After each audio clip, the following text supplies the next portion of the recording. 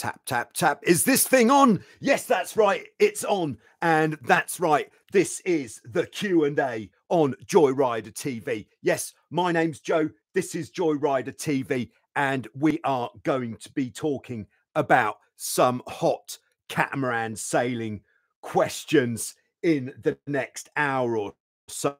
So if you're lucky enough to be here live, then if you've got any burning questions that you would like to get off your chest, or anything about boat handling, boat maintenance, which type of boat would be right for you, anything to do with your boat, or anything else probably, then just stick it in the live chat. If you're not here live and you're watching this later on, don't worry, because if you have got a big question that you need answering, or a small one, all you need to do is put it in the comments section below, and I will put your question into the preloaded questions for next week.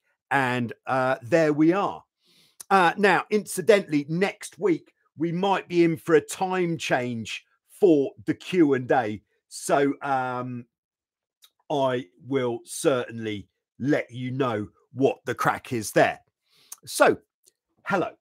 That was hello. So, just checking in with everybody who's checking in. Hello to Christian. Hello to Thorn G. Thanks for giving me a minute. I think I was just a minute late today. Hello to Ryan. If you're in the live chat and you could see Ryan has got green writing, you may be thinking, why has Ryan got green writing and these amazing custom emojis he can use? That is because Ryan is a channel member. Yes, channel membership is available to everybody, but it will cost you a little bit. Anyway, all right, Christian says, can we whip up a Joe Enters the Arena song and video with the appropriate lights and fireworks? Yes, I think that would be quite appropriate. Hello to Philip. Great to have you on board. Okay, Chris is with us as well, down in somewhere Galveston Bay, Texas. Nice to have you with us, Chris. All right, Fawn G says, beware of me, I have a new question. Great stuff. We've got Stefan on board. Good afternoon.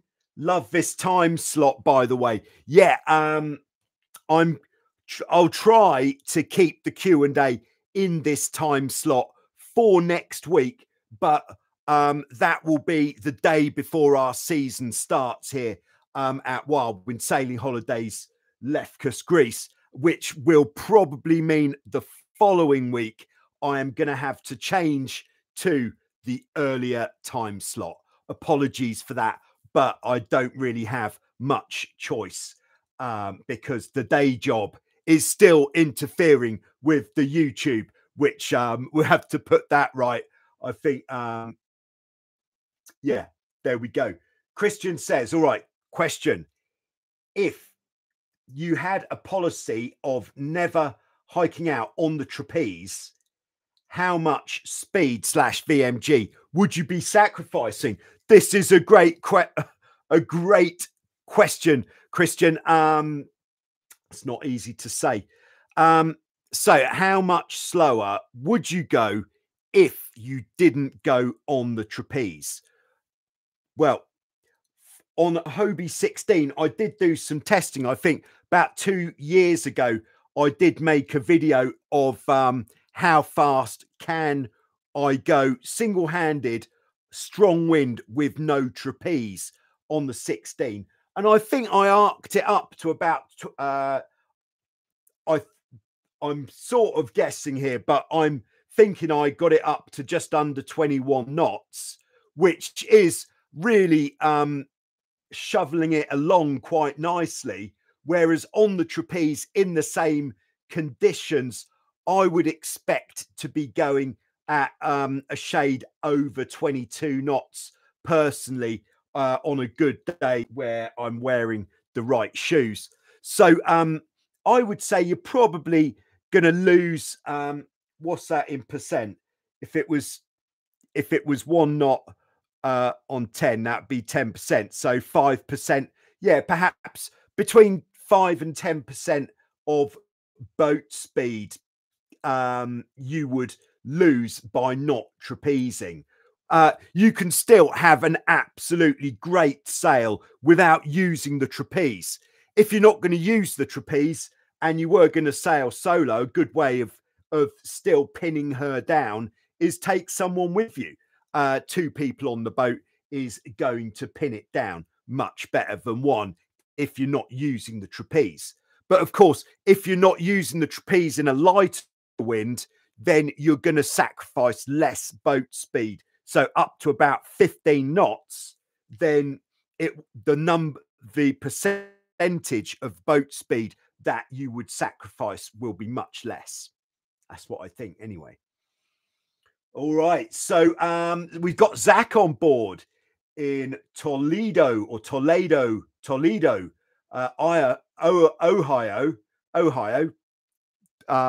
Wet, cloudy, and chilly today. Yeah, sorry about that. We've got pretty good quality sunshine here in Greece now, and that is looking to push through right until when the season starts the weekend after this one for us. Yeah, long days in the sun at the moment, that is for sure. I'd like to say hello to Joyrider channel member Jens, who's just tuning in. Great to have you with us, Jens. All right, we've got Max on board, Wildwind Sailing Holidays regular visitor from Rosenheim, Germany. Just back from Lake Simsey. Had a fun time on my Taipan 4.9. Great stuff. All right, we've got RJ Fleet on board in cold and windy Minnesota. God, it's good that we're getting weather in from all these different places around the world. Well, in America anyway. Which from here is around the world, effectively. All right, Chris says, biggest question, when are you making a Texas tour stop? Yeah, I'm looking forward to the Texas dates on the world tour because, you know, I do love a barbecue, and I've heard in Texas they are bigger and better. If you disagree, put it in the comments below, of course. Very good. Christian says 21 knots is impressive, but was that on a point of... Oh, yeah, this is a good point, actually. Specific point of sail. What about going upwind? Yeah, so that 21 knots would be doing the usual Joyrider TV speed run where we start off here. Sorry, boat's pointing the wrong way. Start off here, and basically every time there's enough pressure for the hull to lift, same technology as if you want the boat to go as fast as possible. Every time the windward hull lifts, we ease the sheet. I saw this on one of the forums, the Hobie Cat forums, actually, on Facebook this week, where there's, I can't remember his name, chap in Australia was asking, how do you sail as fast as possible? Well, every time the windward hull lifts, start off on a reach. When the windward hull lifts, that means there's enough wind or pressure to go faster.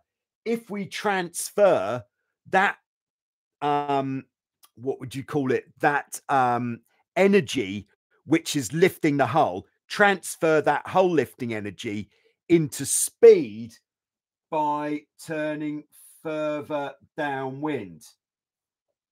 But very important is when you hull lifts, you want to turn downwind.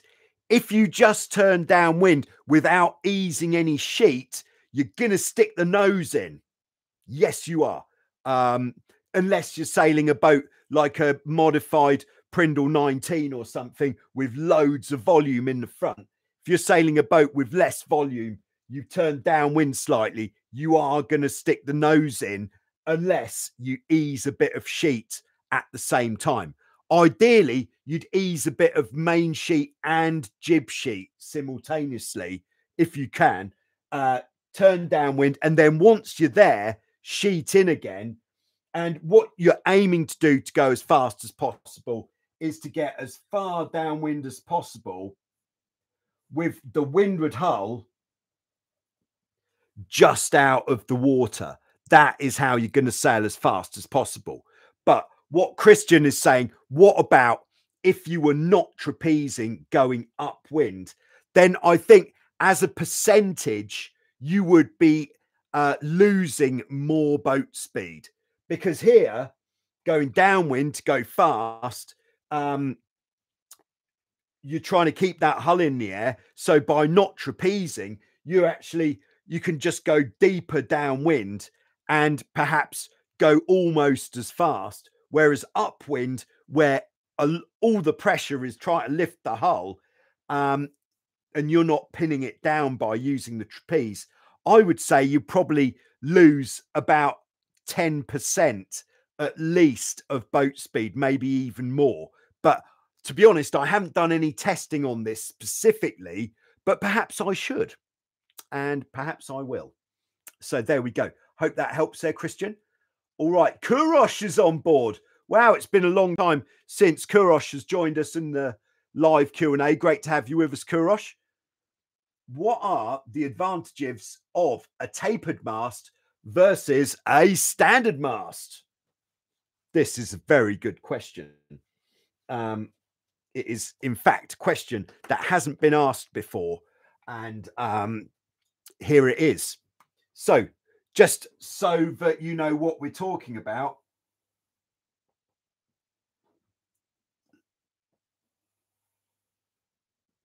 this would be let's call this a standard mast section, where the mast section is the same width or thickness all the way along its length. So this would be like on most production boats, all F-18s, Hobie 16s, Dart 18s, all production boats. And in fact, I would wait. I don't know what the NACRA 17 uses, but I wouldn't be surprised if it was a section like this. Whereas what you can have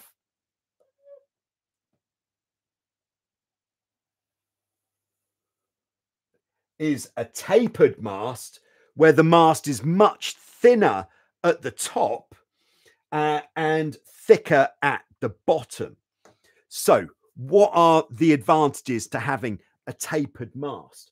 Well, I think the first advantage, which is the most obvious, I'm sort of thinking on my feet here to some degree, is the first thing that would be the difference is the tapered mast would be much lighter, because we've got a lot less material at the top than we do at the bottom. So this is going to be a really good design point as it is. And then next good point of the tapered mast is because it's thinner at the top's going to bend more easily, which means when we pull the downhaul on, it's going to have a much greater effect. So it's kind of going to be like sailing with a softer mast. So with a softer mast, when you pull the downhaul on, less downhaul will have a bigger effect. So we're going to have more control on the shape of our sail with a tapered mast. And then possibly the third thing with the tapered mast is it's going to have a faster gust response, which means when the gust hits it, it's going to bend with the gust. So almost like acting more like suspension. And then when that gust goes, it's going to come back more quickly than the straight section like that. So these all sound like very positive reasons for having a tapered mast. So you may ask why. I think the only boats which definitely, as far as I know, use the tapered mast as standard is the Tornado and the A-class. I don't even know if the A-class use the tapered mast these days. But the reason they're not standard on all types of boat is the cost. A tapered mast is going to cost much more to produce than the straight section, where in the factory they can just measure out the length of section, get a grinder, chop, put some ends on, fittings, done, it's out the factory door. Whereas a tapered mast, much more involved in the manufacture, and therefore much more expensive. Very good. I think that was a pretty good answer, actually. So thanks very much, Kurosh.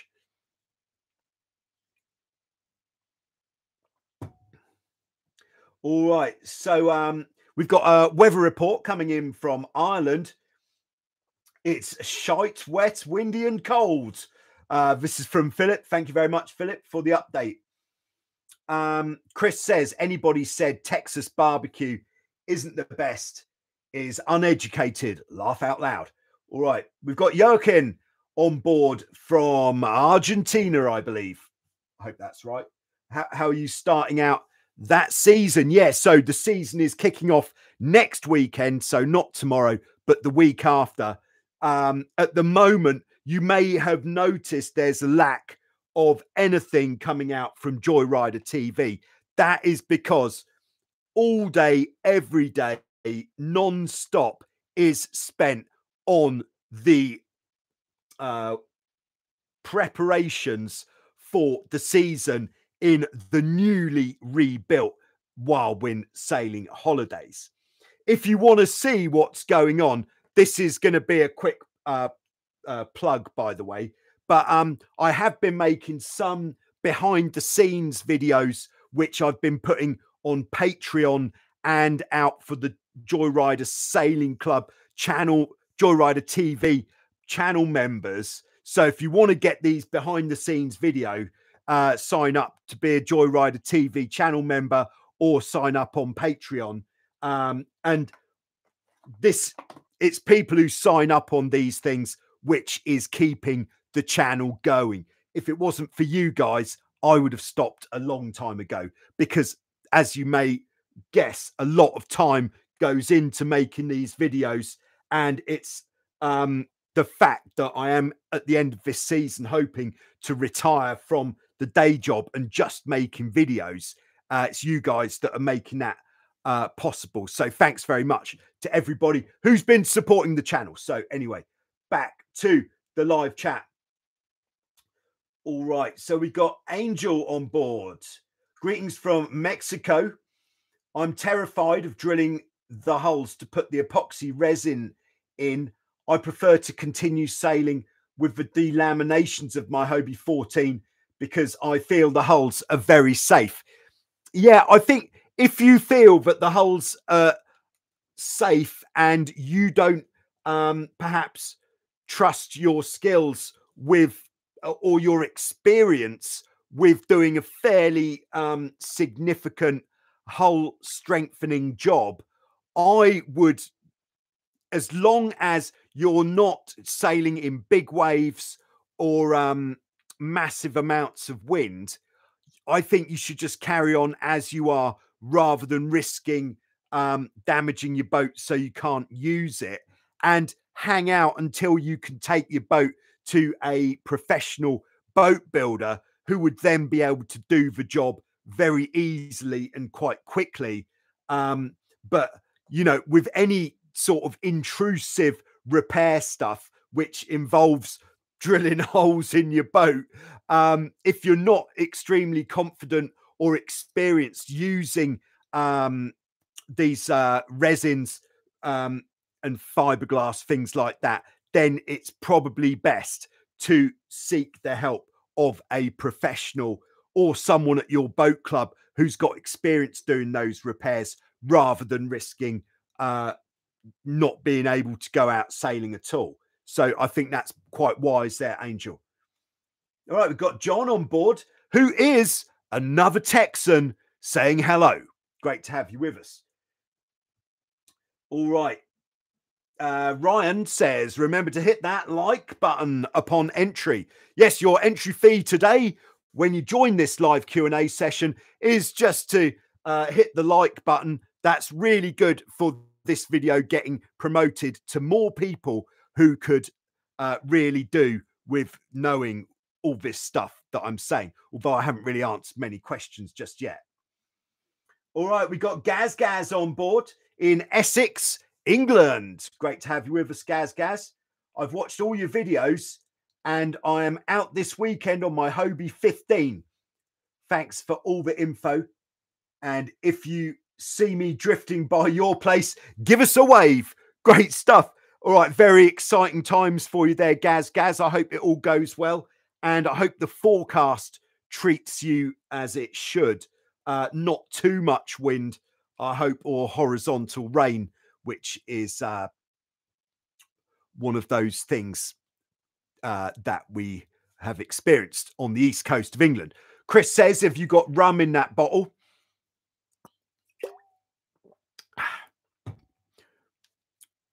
It's pretty strong, whatever it is. Anyway, we are now going to dive in to the first preloaded question, or actually this is a preloaded hunt for parts. So we've got Dan, who is in Illinois, USA. He is looking for a pair. I think it's a pair. It might just be one, but he's looking for Hobie Tiger daggerboards. If you're in the USA and either you have or you know of somebody who is selling Hobie Tiger daggerboards, put it in the live chat, or no, not the live chat. Put it in the comments. If it's in the live chat, it won't work quite as well for me.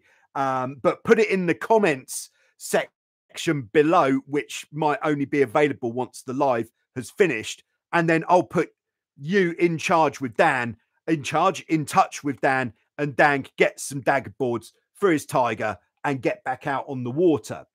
Now, I've, of course, got quite a stash of Hobie Tiger daggerboards just round the back, but postage from Greece to the USA for daggerboards, these are pretty heavy things, is going to be steep. There we go. That was number one. All right. Christian says, I have a 3D model of a Hobie that a volunteer made for my now postponed race to Alaska, but bid. Sorry. I'd love to share the video from it. Yeah, great stuff. If anything like that, if you send me video clips to the usual email address, totaljoyrider@icloud.com, then I'll put it in the next show us your cat video. Nice. All right. So Jens is in with a good question about the self-tacking jib system on the Hobie Tiger. It's a little bit description necessary to understand. I want to ask, and I hope it will become clear. All right. Bear with us, guys, please. When you go on a hot reach for high speed with a Hobie 16, you put the jib traveler all the way out and make it flat or a bit loose. The jib on the Hobie Tiger with the self-tacking jib is always not to bring that far out, I guess. And second, always you got a bit of a strange curve in the jib. So I'm thinking, does the classic jib system, here we go, like on the 16 with the spinnaker bag, have an advantage when you go on a hot reach with the jib traveler far out for a flat loose jib? You think it's more forgiving or maybe faster? All right, this is a good question. So let's just put that into simple terms. So what Jens is asking is, going for a 2-sail reach, like a very fast reach on a boat, doesn't have to be a Tiger, any boat with a self-tacking jib, would it actually be beneficial to have a regular non-self-tacking jib system so that you can travel the jib out further? So let's just, if this is our front beam, quite big, there's the mast.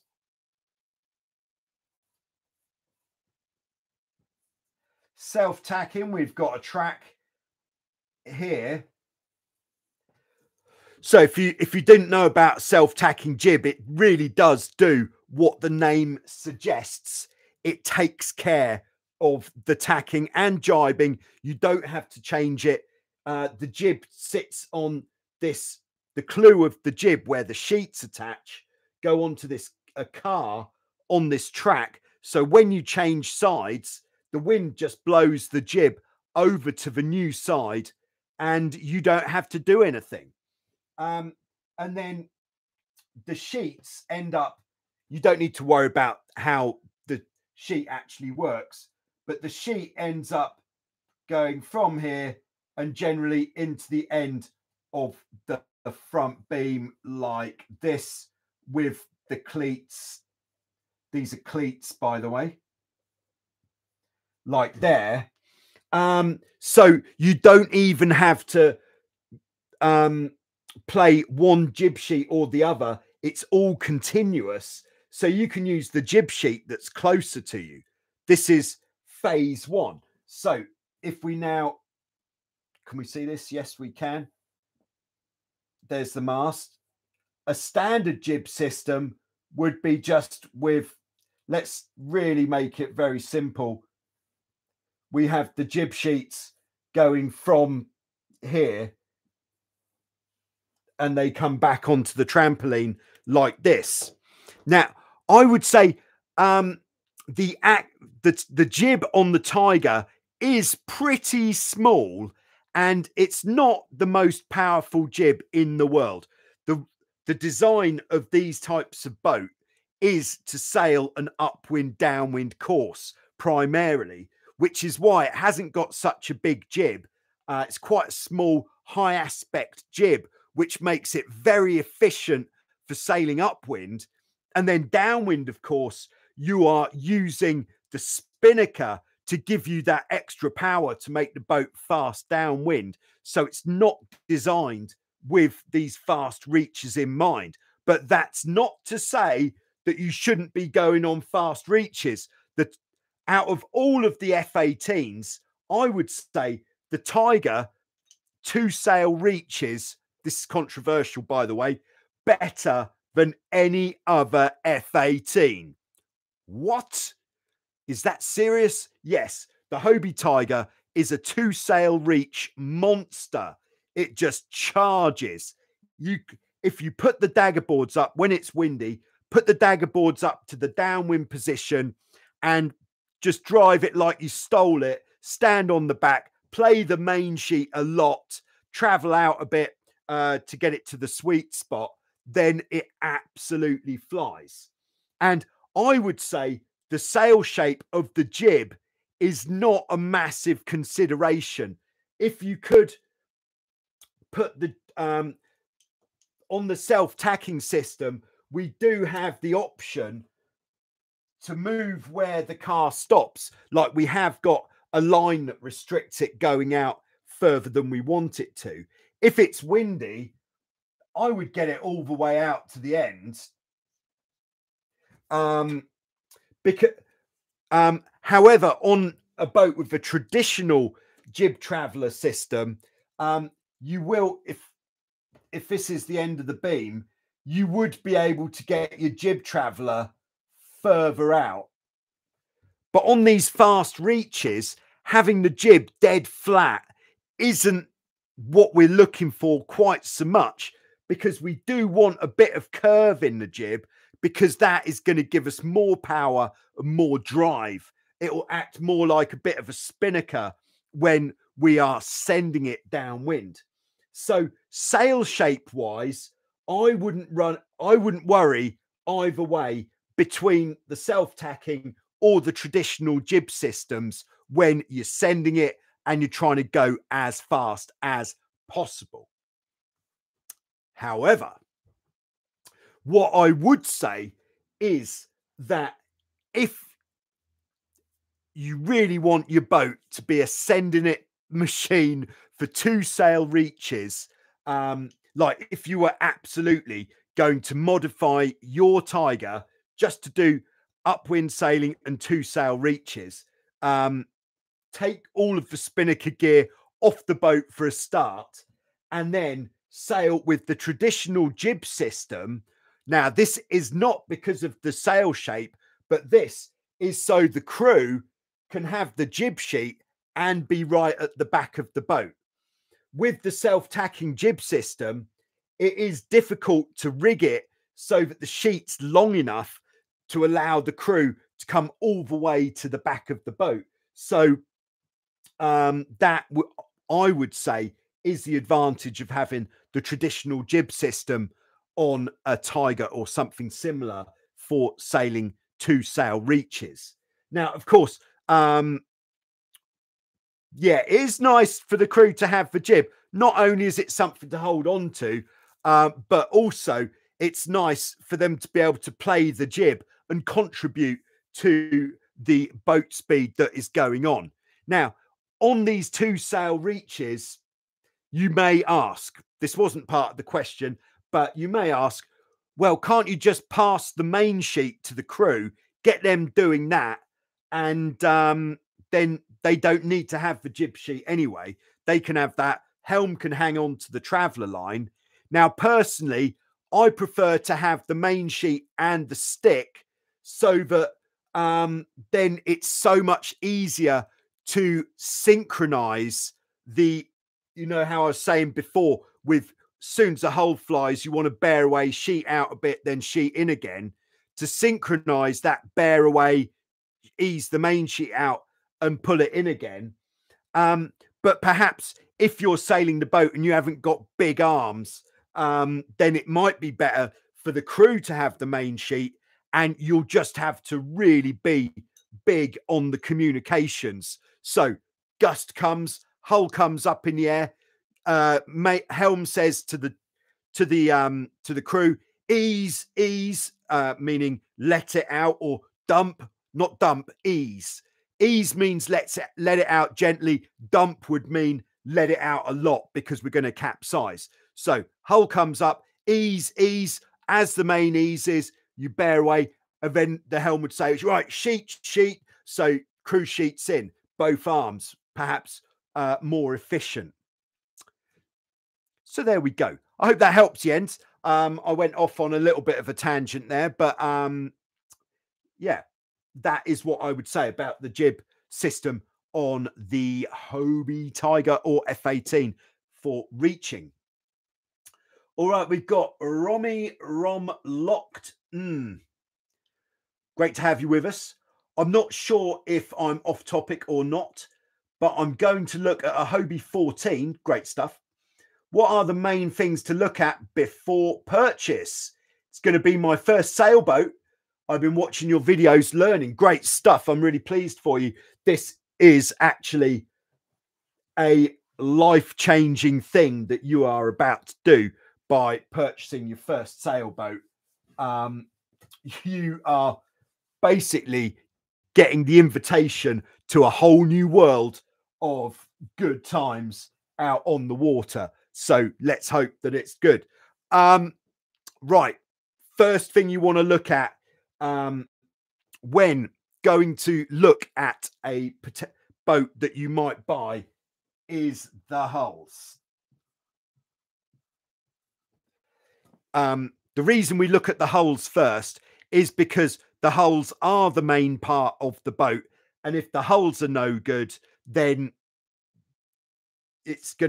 you're just gonna be sort of up against it, trying to get the hulls up to a standard where, or maybe replacing the hulls. They are the main part of the boat, so the hulls should be in decent condition. So what we're doing is we're checking for softness in the hulls. So starting on the foredeck, that is the deck of the boat, just forwards of the front beam. And we're going to do kind of like CPR on the hulls, where we just take the palm of your hand, push down on that foredeck. If it moves a very small amount and the boat isn't very expensive, we can accept it.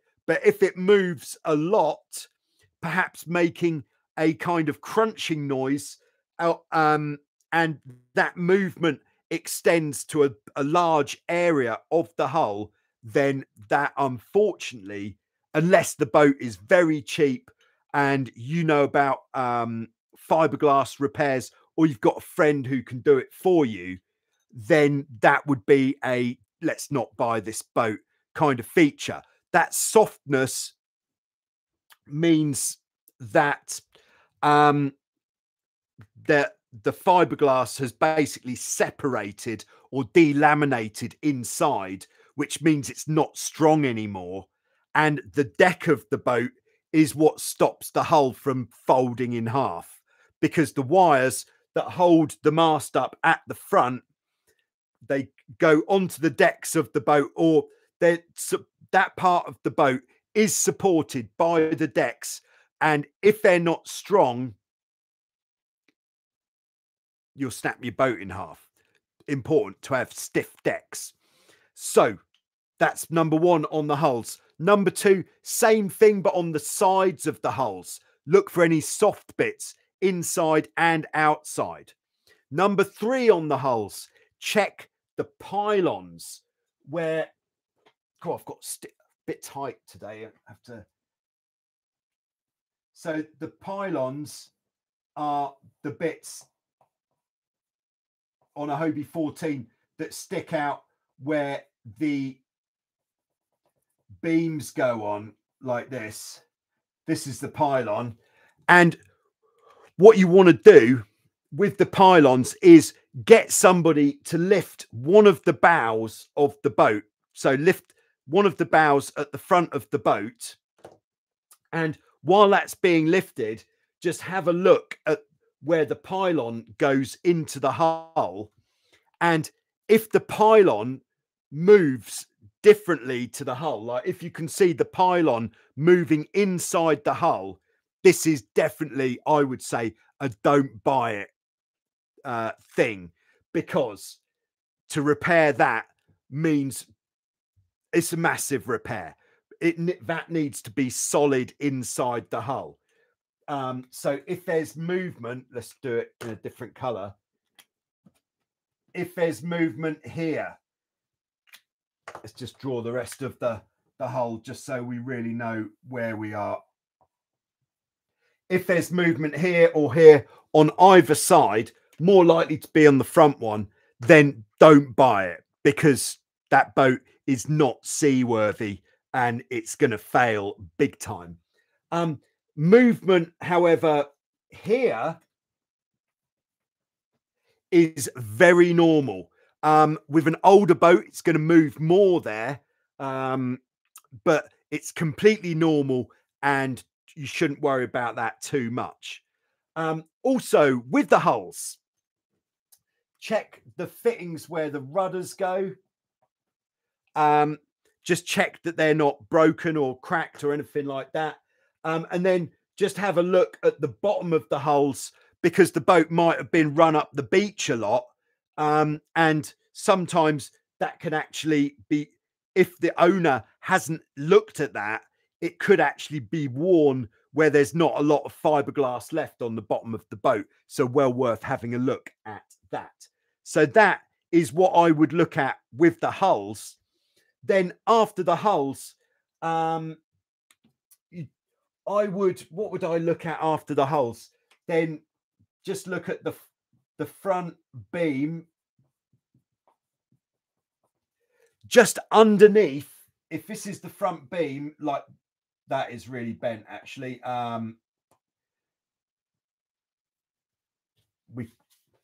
That doesn't make any sense at all. Apologies. All right, anyway, it's the same again.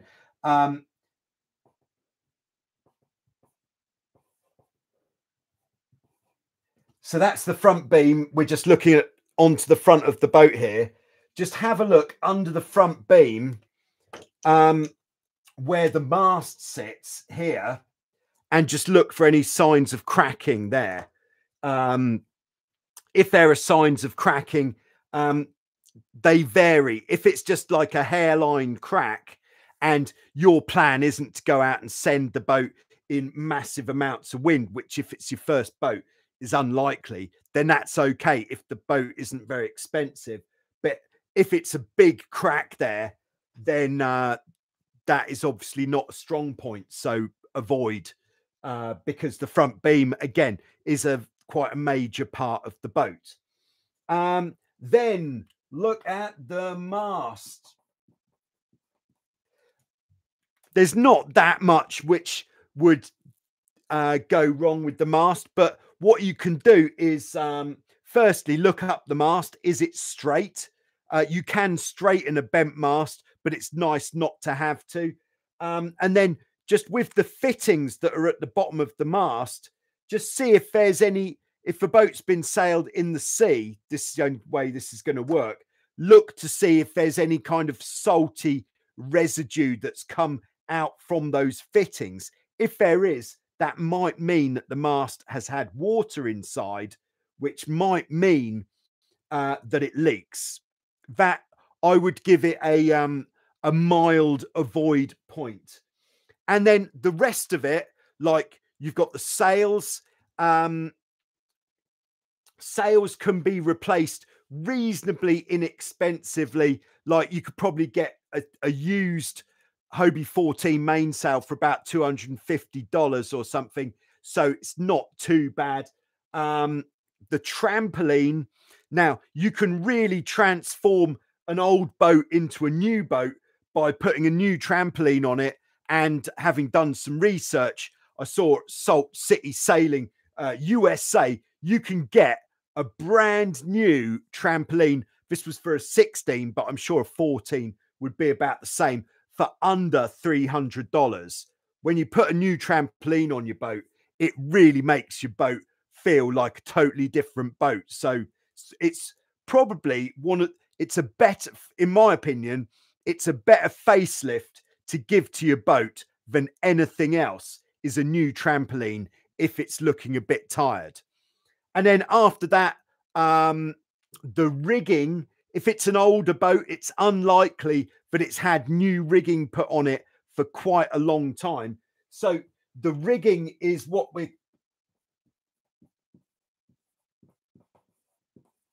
so trampoline isn't going on the list because I think that is a very worthy thing to replace because of this facelift. Whereas the rigging, so if we've got our boat here, there's the mast.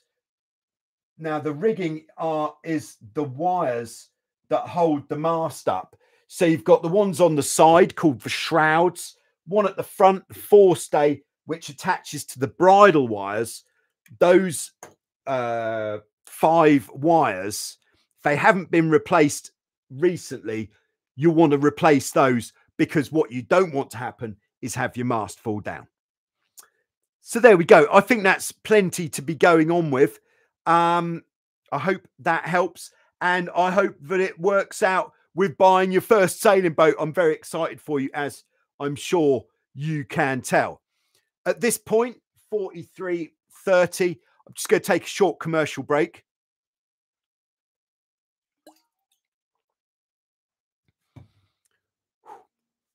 Okay, and we're back. All right, so we got Mr. Tony KP in Denmark. It might nice weather in Denmark, great stuff. I think maybe if Greece is nice, Denmark's nice. Maybe that means the whole of Europe's doing okay at the moment for weather. Who knows? All right, Thorn G question: if I want to moor on a buoy, so tie the boat up to a buoy, I take down the jib, of course, but what do I do with the main sheet? Detach it, loosen it, or give it a good tension? All right, yeah. So if you were going to leave your boat on a mooring, yeah. So if you've got the ability to roll the jib, this is going to be very nice. What you want to make sure is that your boat is moored from the front. So what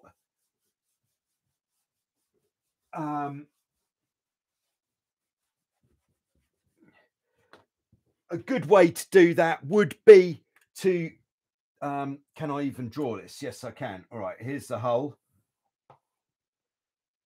There's the bridle wire and there's the mast. And there's the buoy, which would go on a rope like that. So a good, what we want to do is make sure that when we're mooring a boat, a catamaran especially, is that the pull is coming from the front. It seems very obvious to just moor the boat by attaching the mooring to the dolphin striker or the capsize righting line straight to the front beam. But if you do that, the boat will be all over the place. It'll be really moving around like this all of the time, and it'll make you very nervous indeed. So what to do? Yes, get rid of the jib if you can. If you're sailing a boat with a fully battened jib like a Hobie 16, then what we find here, because we moor our boats all the time, is as long as you make the jib sheets completely loose, it's okay to leave the jib. Because it's fully battened, it means it's not going to flap. And as long as it's completely loose, it's not going to do anything too bad to the boat. But if you've either got a jib without any battens in, or if you've got a mylar jib, like on a tornado, for example, then yes, you want to take that down ideally. It is going to be difficult to drop the jib on the water because of where it is. It's going to be very high up. You're going to have to do some sort of acrobatic thing, standing on the bow of the boat, leaning in towards the jib. It'll be very easy to drop shackles. So you'll have to come up with a scheme of how you're going to do that. But if the wind's light, then you could just leave it. Just make sure it's loose. Then the mainsail, yes, detach the main sheet. That's why we put on our main sheets here snap shackles rather than regular shackles, because they're very quick and easy to take off without the risk of dropping a pin in the water.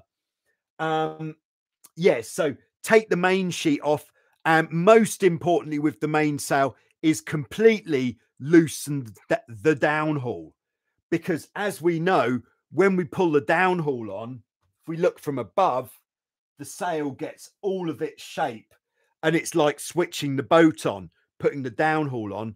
When you let the downhaul off,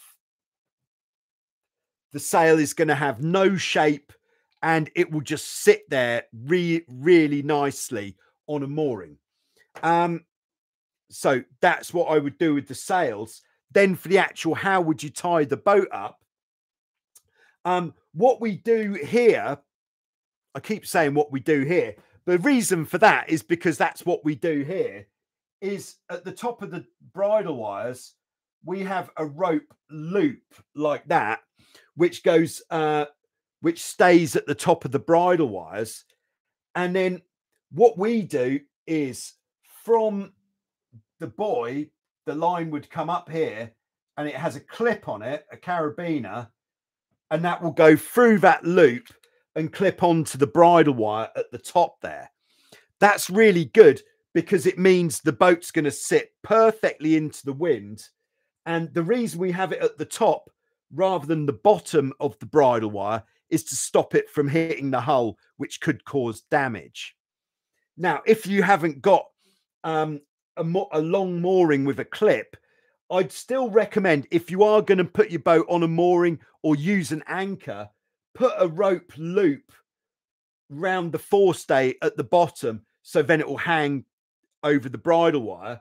And then what you could do, let's say you've got a blue capsize righting line.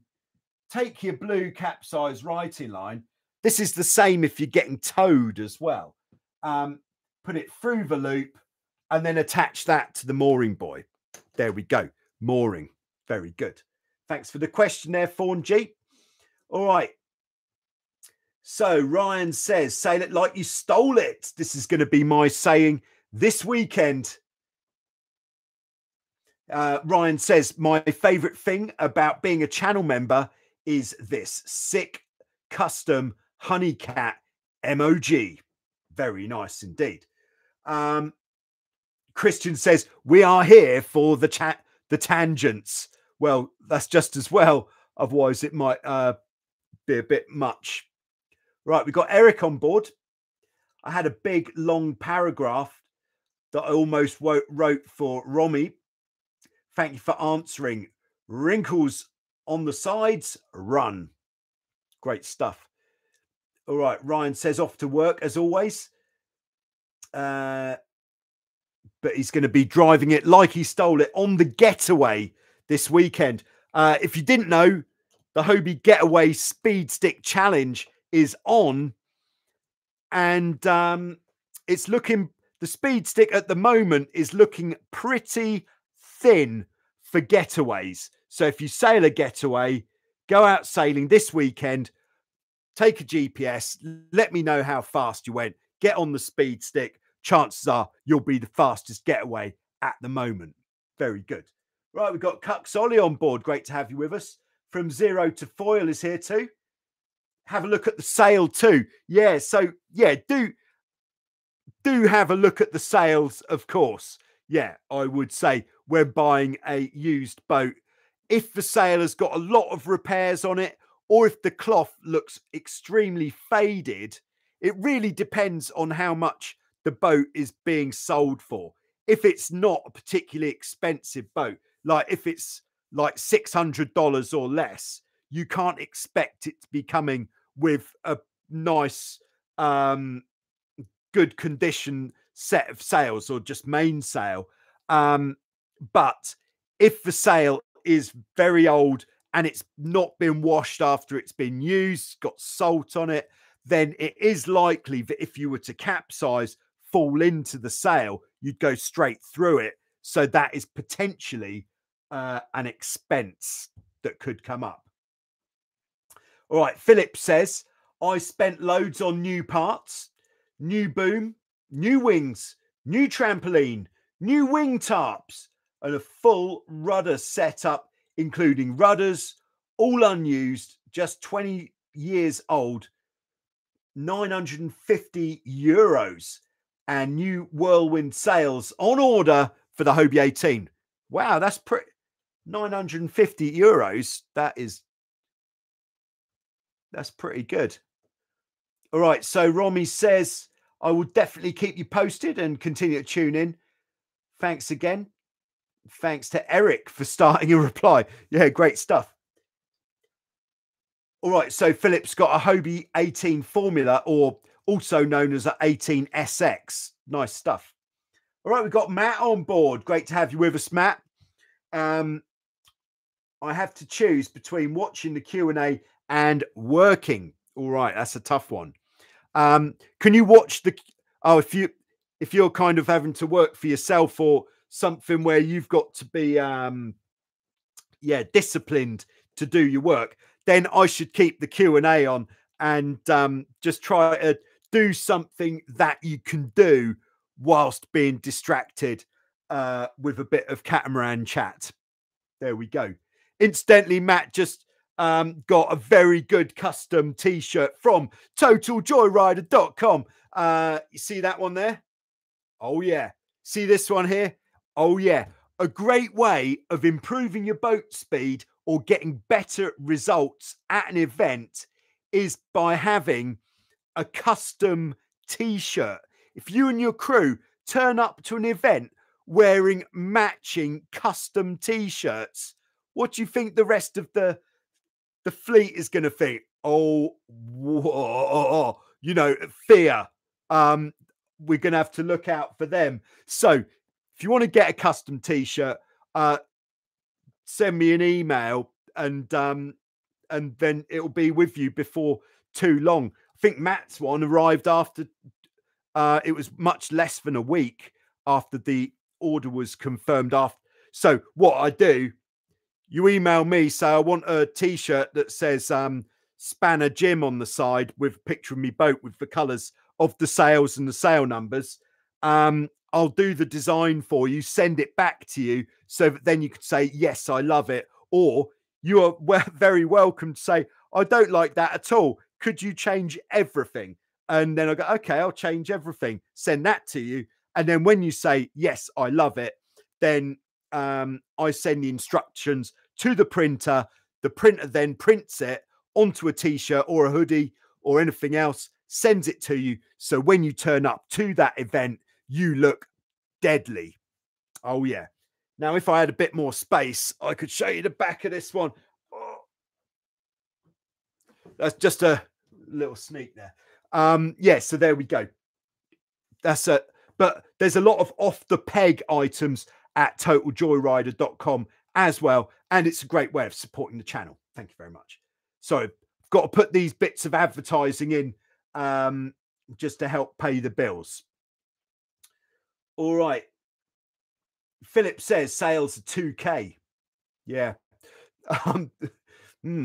Yeah, sales can be expensive, but you can always check Facebook Marketplace, put in used Hobie 14 mainsail, and you might be able to find one for a good price. All right, Matt's running dual monitors. Fun on the left, work on the right. Yeah, I'm running dual monitors actually. One just with a bit of a warm glow of light. This is why the lighting is so good. One where I can see your questions. All right.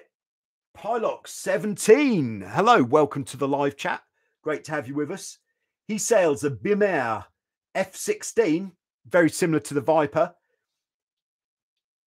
It's really hard to handle in breeze when sailing, reaching with a spinnaker.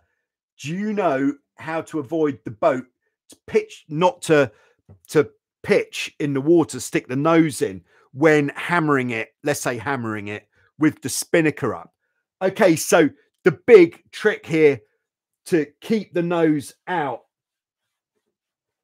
is actually there's a couple of tricks, but the main two is, well, most important fundamental thing to avoid sticking the nose in when you're sailing fast with a spinnaker is to sail as fast as possible. It might seem counterintuitive, but by sailing faster, it means there's more pressure trying to stick the nose in. Speed is your friend. Oh, yes. So the way we're going to do this is, firstly, in fact, and most importantly, make sure that the spinnaker is never in too tight. If the spinnaker is ever in too tight, this is really going to slow the boat down a lot. And when the boat slows down a lot, it means there is more pressure in the sails trying to capsize you. So by sailing faster, there's less pressure trying to make the boat capsize. So it's less likely to stick the nose in. So the way we determine that with the spinnaker is we let the sheet out. When the front edge of the sail starts to curl, then we pull it back in a little bit, and we keep repeating that. So let the spinnaker out, it curls, bring it back in, it straightens again. We keep doing that, making sure that the spinnaker is never in too tight. All right, number two, moving back down the boat. You could say, what about the jib? Don't worry too much about the jib. When you start going fast, the jib will need to be in quite tight. So if when you turn from upwind to downwind, you didn't let the jib out, it's not going to contribute to you sticking the nose in. Not on an F16, not on an F18, on a Tornado, maybe. All right. So next thing to look at is the downhaul. When you've turned downwind, let the downhaul off a little bit, maybe about halfway. This just takes some of the compression out of the mast, making it less likely to break the mast. Small detail. Then coming back down the boat a bit further, very important, is put the daggerboards up. I've heard in certain classes, the trend these days is to leave the daggerboards down, even sailing downwind with the spinnaker in strong wind. But I would say don't leave them down. What we want to do when we're sailing downwind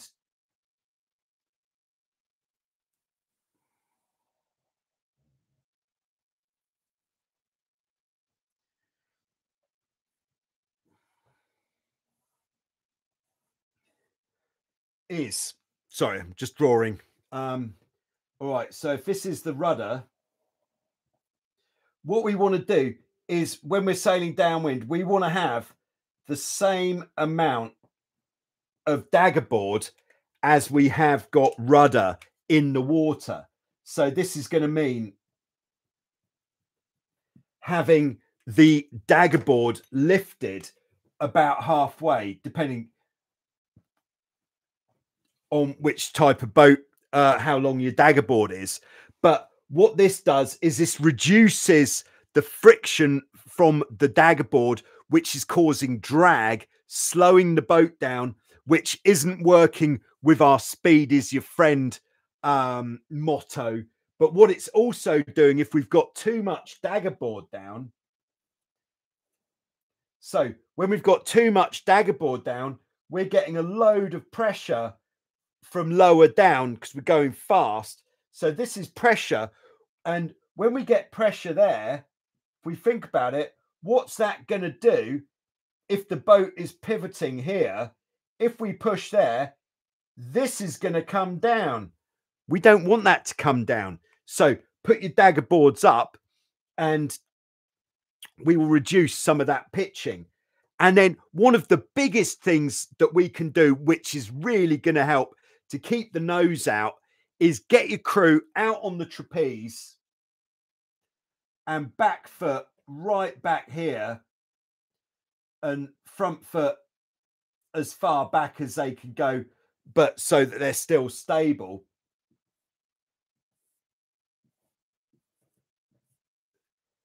And when the crew is right back here, it is pretty easy to keep the bows out.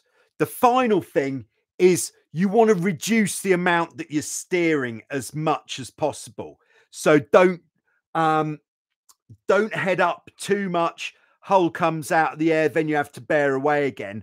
Just make all of your movements on the rudders as small as they can be, because the bigger movements you put on the rudders, it's going to make the whole thing less smooth.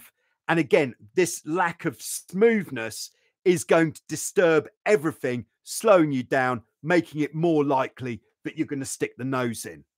So I hope that helps there, Pilox 17.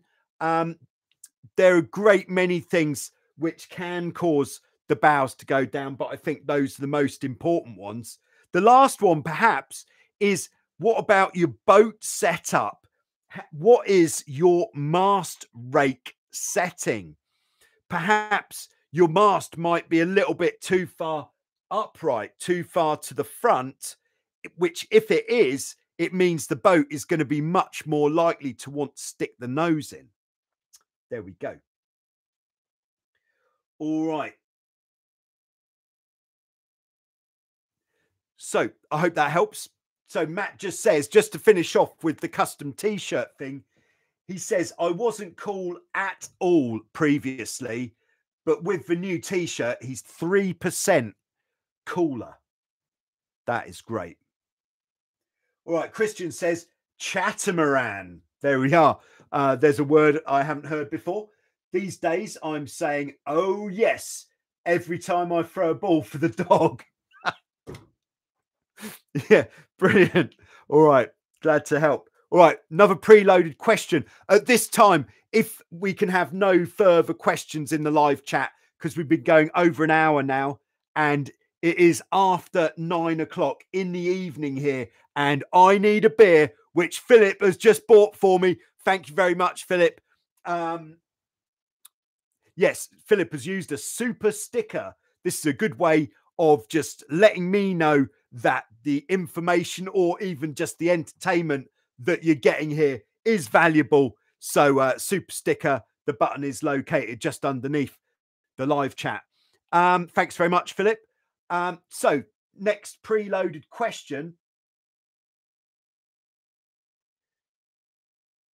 All right, I've still got a few preloaded questions, so really no more questions in the live chat, please. So this is from Zach. I think Zach might even be with us in the live, or is that a different Zach? Either way. This is about diamond wires on the Hobie 18. So I won't go into too much detail about what diamond wires are, but he's saying, where on the diamond wires do you put your loose gauge? Now, a loose gauge is a rig tension gauge. If you sail a boat like the BIM Air 16 or an F18, anything that sails with a tight rig, Hobie 18 with diamond wires, it is well worth investing in a loose gauge. These cost about 130 euros, and it's the best rig tension gauge you can get. It just tells you how tight the wires are. You clip it on and it tells you. I won't demonstrate it just here because I haven't got any wires, but where should you put it on your diamond wires?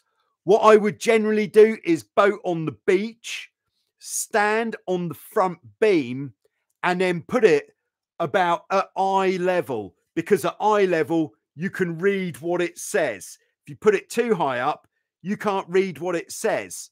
But most important thing is that every time you check your rig tension, you're doing it in the same place, because what this is telling you is if your tension of your wires has changed at all. And if you're putting it in the same place every time, then that means that you're making an accurate test. Whereas if you're changing it every time, then who knows? Perhaps it's worth experimenting with different positions on the wire to see what differences it is. But with the diamond wires especially, if you put your rig tension gauge too low down, then the wire's going to be really tight because it's really close to the turnbuckle or bottle screw where it's been anchored. So put it up, stand on the front beam, eye level, to read the numbers, and that is what I would say on that one. All right. The next question is from Second Mouse Gets the Cheese. That is actually Bill from Hauraki Gulf, New Zealand. He says, I'm a lightweight Hobie 14 sailor. I was recently given a Hobie 17, really nice boat, loves it, but he's not confident to sail it with its big mast, big sails, and would like to get smaller mast and sails. Is there a way of putting a Hobie 14 mast on a Hobie 17? Well, I can tell you something for free. I don't think it's ever been done. So answer number one is not really, because like Bill says in his question, the mast bases on the two different types of mast are completely different. Now, to change either the mast base or the mast foot on the beam is going to be some quite intrusive surgery on the boat. So if you were willing to completely write off your Hobie 14 mast to make it fit on that fitting, because on a 17 at the base, at the front beam, you've got a ball like this, and then on the bottom of the mast, it's kind of, that's your socket that sits on the ball. Whereas on the Hobie 14, this is the front beam, it's the opposite. You've got like, what would you call that? Like a pool. And then on the bottom of the mast, you've got the opposite part on there. So that's the mast base there. So they are completely as like the opposites of each other. So you could take the mast base off your Hobie 14 mast, find a ball type mast base that fits that section of mast. That would be probably the only way of doing it. But the other potential solution, although maybe quite hard to come by in New Zealand, would be to get a mast off a less powerful boat, which has the same mast base. The ones that spring to mind immediately would be like a Hobie 15 that has this style of mast base. Probably the Hobie Getaway, I'm guessing. Something like the Hobie Twixie. These all have less powerful sails, but with this style of mast base.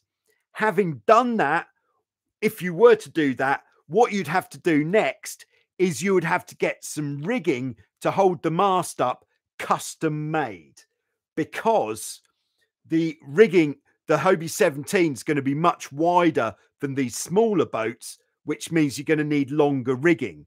Now, one problem that will arise, it's quite easy to overcome though, is that when you're putting a smaller rig on a bigger boat,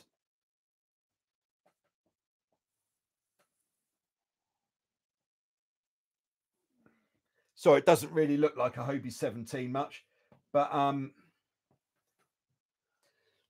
what will happen, this is an exaggeration, is the sail is going to be much too short in the foot, which means if you were to just put the main sheet on from there, oh my days, what is going on here? That is not going to work at all. So, you know, you may think, all right, so it's not going to happen. Well, it could still happen. What you would need to do is you'd need to somehow make a boom for that sail. So you put the boom on the sail. The boom needs to come back as far as the back beam. We have to make sure it's tied tight around the boom and the clew, and then we can use the main sheet from there. It's going to look pretty weird. So there we go. That is what I would say on that as a topic. But probably a better idea, rather than changing the mast, is just trying the Hobie 17 mast with a smaller sail. You'll just need to work out how you're going to keep the sail in the up position. You'll have to come up with some sort of scheme to hold the sail up. But I would say that would be a better choice. In fact, I could tell you how you hold the sail up. Here we go.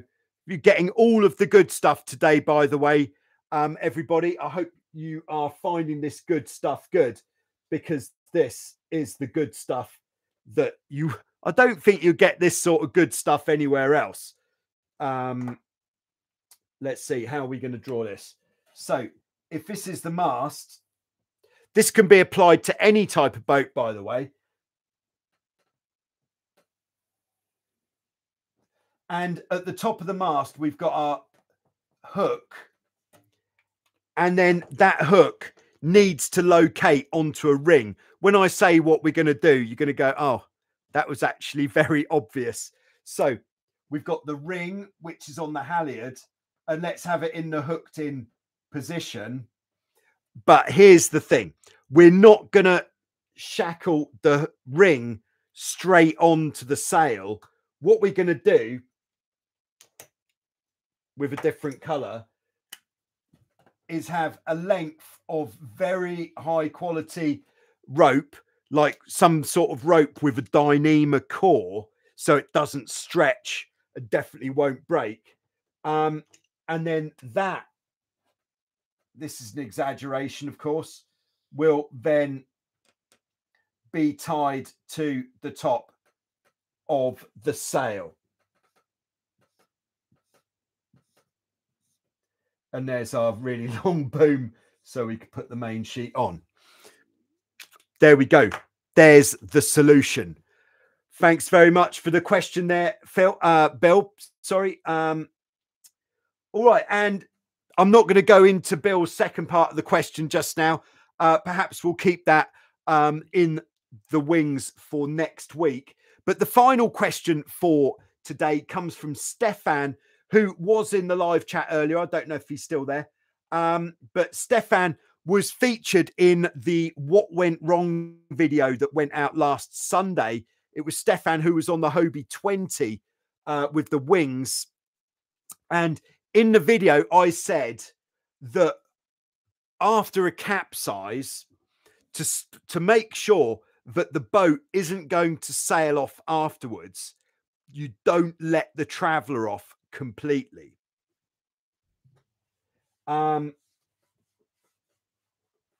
So quite a big concern for people who sail, especially on the bigger boats like the 20-footers or the 18s, is that after bringing the boat up after a capsize, the boat can start moving forwards, which makes it extremely difficult to get back onto the boat.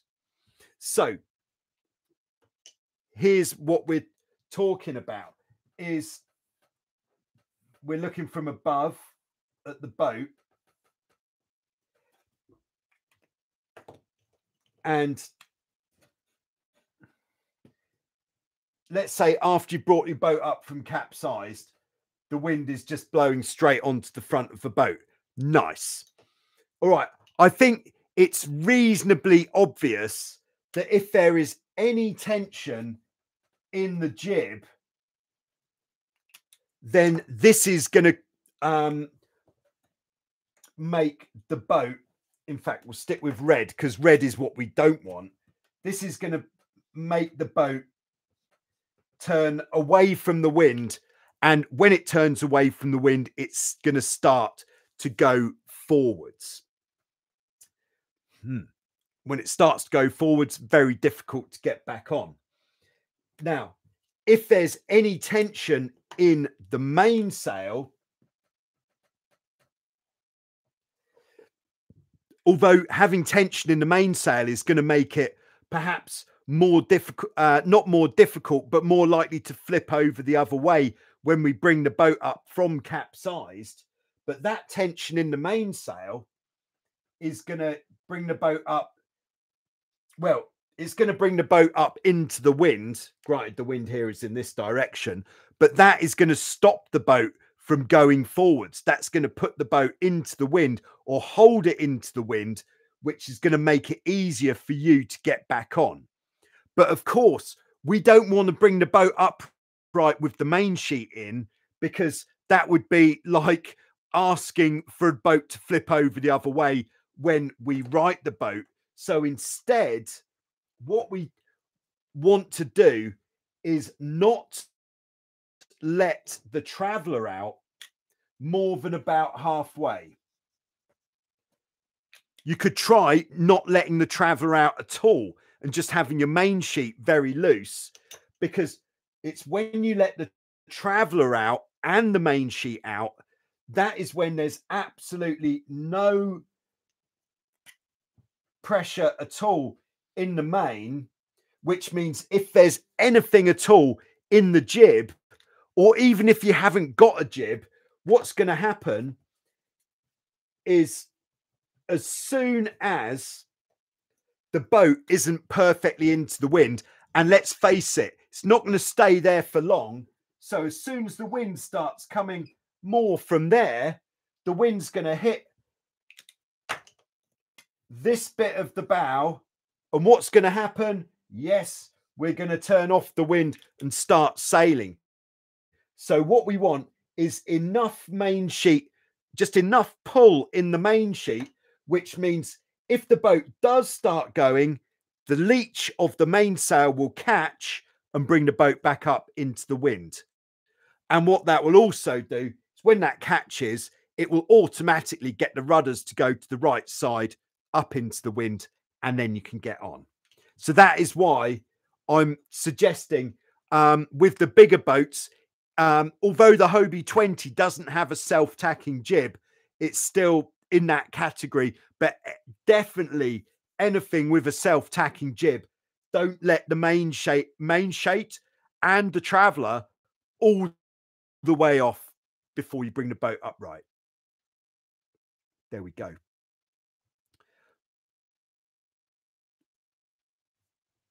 All right, and then I believe that is thanks very much, Stefan, for the super sticker. I hope that was a good explanation of what you should do, why you should do it, in fact.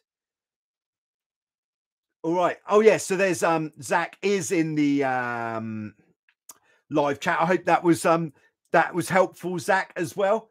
Philip says, put a reef in your mainsail or get a sail off, put one in for you. Yes. So we're back to the reducing your sail area on your Hobie 17. Good plan. Ryan is still here, by the way, everybody, in case anybody was concerned. Ryan actually took me to work on the road, and he's putting new diamond wires in tomorrow on the NACRA 500. Do I need a tension guide, or is there a common method without the gauge? Yeah, it is.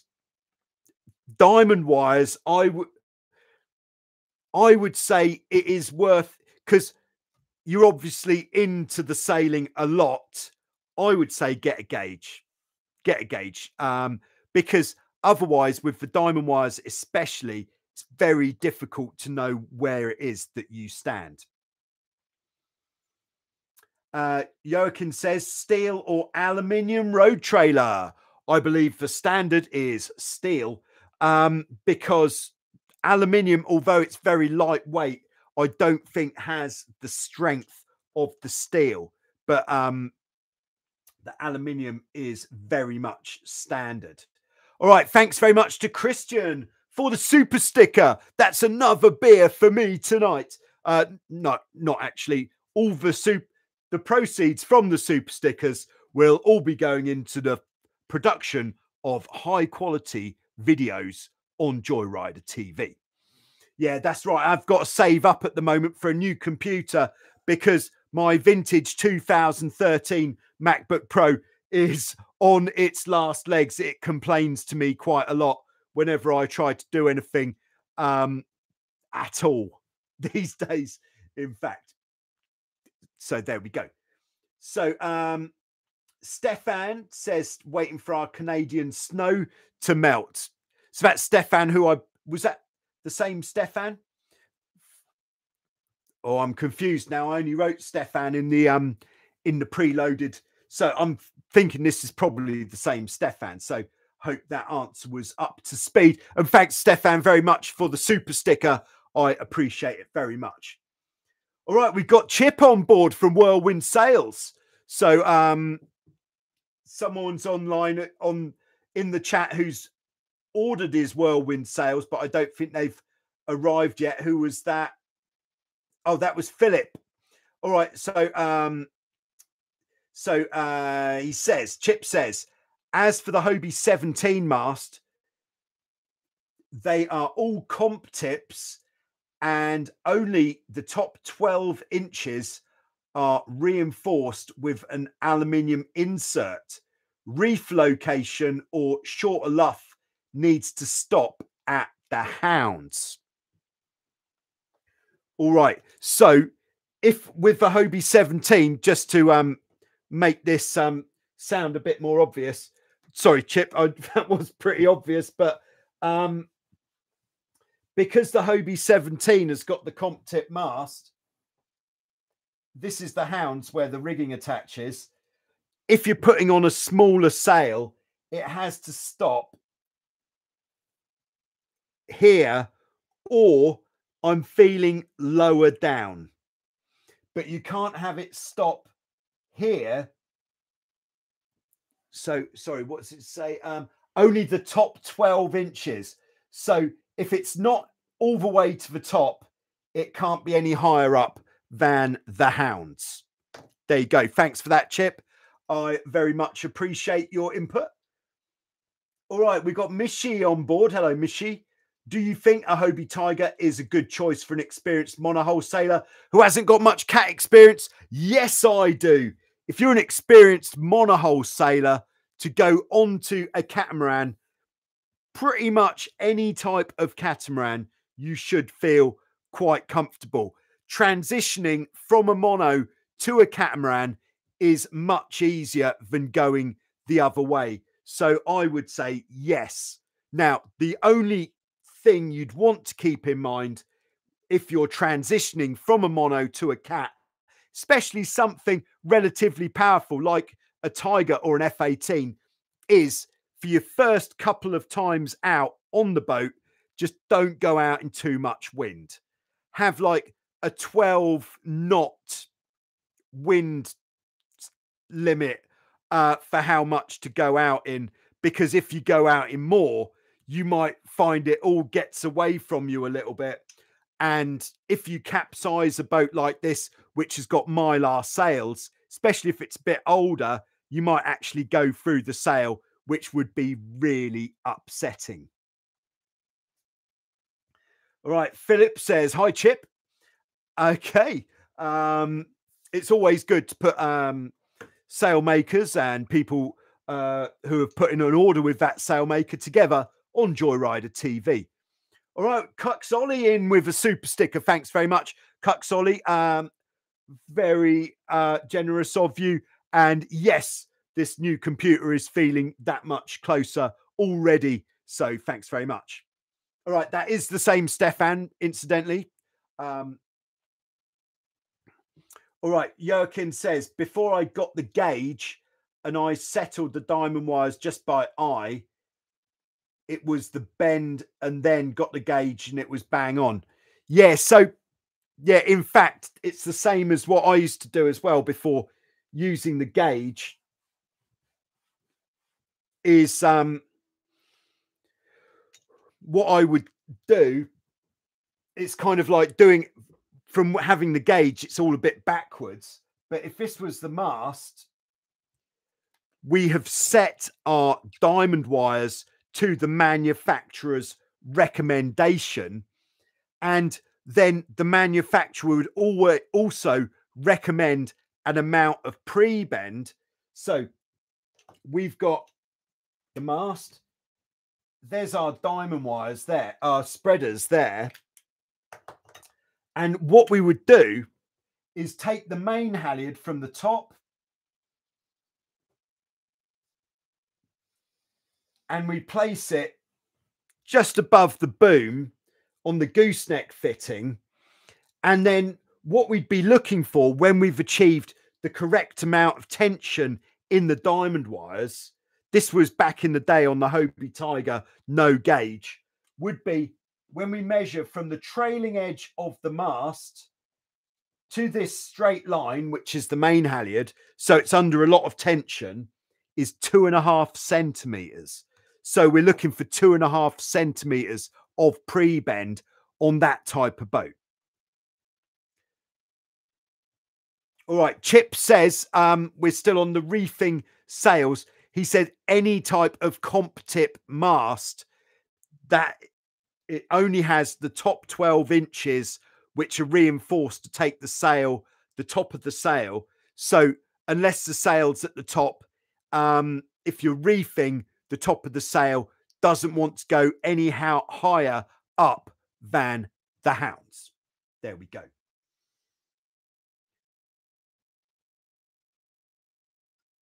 All right, so Joachim says, apply some tension, make sure it's straight laterally, and then some reasonable bend. If you can't flatten the mainsail, you're lacking bend. If it goes beyond flat, then it's too tight. I nailed it in the first go without being used to see the proper bend. But I think the gauge is still worth it for the rest of the rigging, which is hard to get right by eye. Yeah, having a gauge just means there's no guesswork involved. All you need to do is use the gauge. It will tell you if you're in the sweet spot, and then off you go. And on that note, saying off you go, I think off I go. We've been going for an hour and a half now. It is definitely time for a beer. So thanks to everybody for tuning in live. Thanks to everybody who's watched until the end later on. It's been a pleasure answering your questions today. Thanks to everybody for the super stickers. I really appreciate that. Get over to totaljoyrider.com and see what's fresh in there. And I will be back soon with some more. As always, I am going to try to put a new events video out for this Sunday, but with the workload at work, I'm not sure when I'm going to get the time to do that. All right. Thanks very much, guys, and I'll see you soon.